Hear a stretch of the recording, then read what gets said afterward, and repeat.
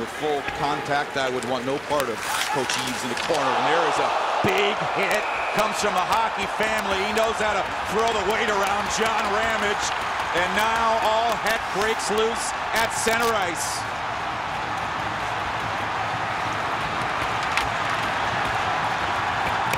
The hit started, the fracas started with John Ramage, the hit on Nick Oliver.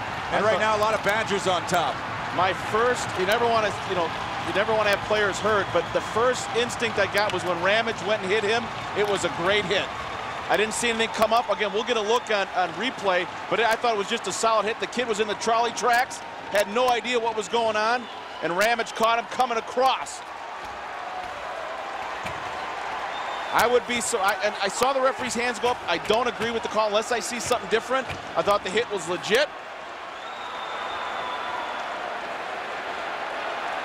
John Ramage still talking to the referees. Nick Oliver, the freshman out of Roseau, Minnesota, draft choice of the Nashville Predators, stays down on the ice after that big collision. Well, this is part of the game that people are trying to, right now with head injuries and concussions, is really up in the air with how they want to call the game. And again, you don't want to make any, I mean, you're talking about a kid who's on the ice and who's injured, but yet you don't want to take away that physicality-ness of the game. Is there contact made to the head?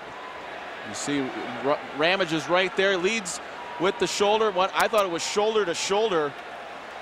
That's what it looks like right from there. And then here's where Ford comes in. Oh, I think that's a great hit.